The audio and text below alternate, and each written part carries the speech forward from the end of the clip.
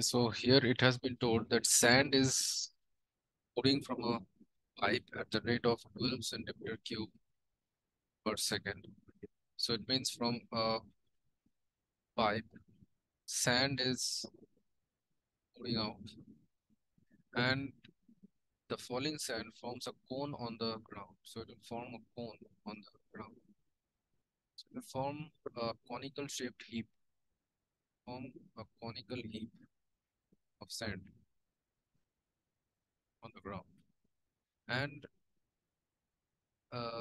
it forms a cone on the ground in such a way that the height of the cone is always 1/6 of the radius of the base. So the radius is suppose r. The radius is r. So height is 1/6 of the radius. 1/6 of means it is r by 6. How fast is the height of the sand cone increasing when the height is 4 centimeters? Means we have to find dh by dt when h equal to 4 centimeters. Means we have to find the rate of increase in the height. Rate of increase in the height of the sand heap, the height of the sand cone, rate of increase of the height of the sand cone when the height is 4 centimeters. So now, therefore, first we have to find the volume of the cone. Volume of the cone is 1 by 3 pi r square h. Now, it's told sand is pouring from a pipe at the rate of this. So this is dv by dt. It is the volume of sand which falls down from the pipe per second. Volume of sand which is being poured out. Volume of sand which is poured on the ground per second. Per second. So that is given as 12 centimeter cube per second. So now therefore dv by dt, that will be equal to d by dt of 1 by 3 pi r square h. Now here h is equal to r by 6, so I can say that r equals to 6h.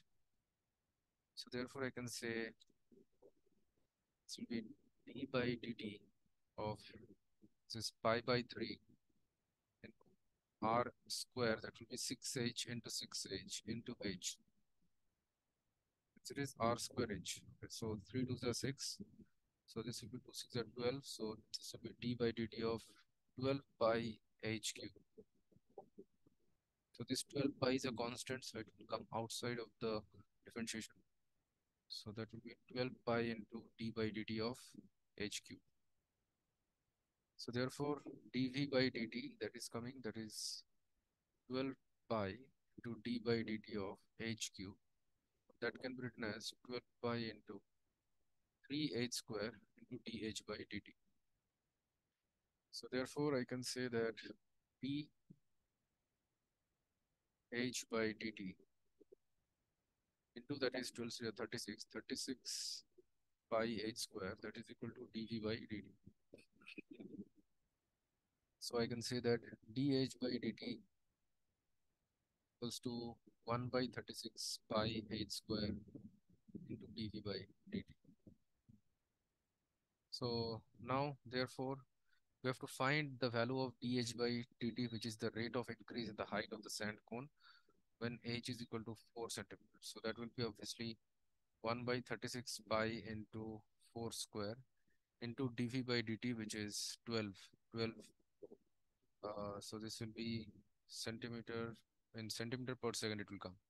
So 12 3s are 36. So 4 to the 16, 16 are 48. So this will be 1 by 48 pi.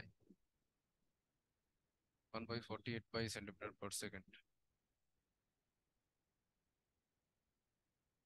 So in this rate, the height of the sand cone is increasing.